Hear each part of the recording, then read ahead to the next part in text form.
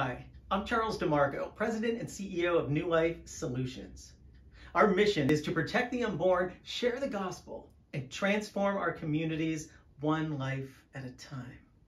Thank you for taking the time to watch this video, and today begins something that we like to call Monday Moments. Tune in to the same channel every week, and on every Monday, we'll have a little video where we'll talk about some of the things relative to the Sanctity of Life movement, and specifically what we're doing at New Life Solutions. You know, January is Sanctity of Life month.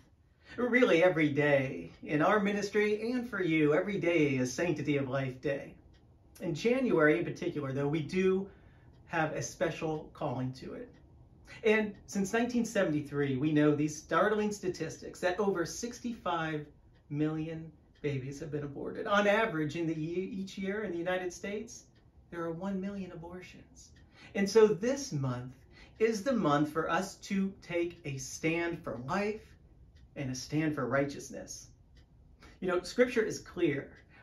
Our charge is that we are called to be a voice for the voiceless and a defender for the defenseless.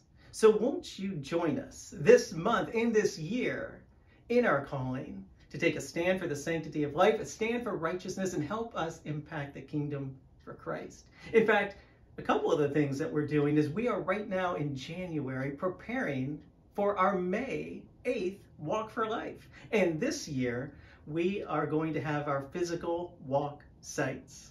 So we would love for you to be a part of that. In fact, right now, we are reaching out to those from a corporate sponsor perspective that would like to sponsor, as well as individuals beginning registration.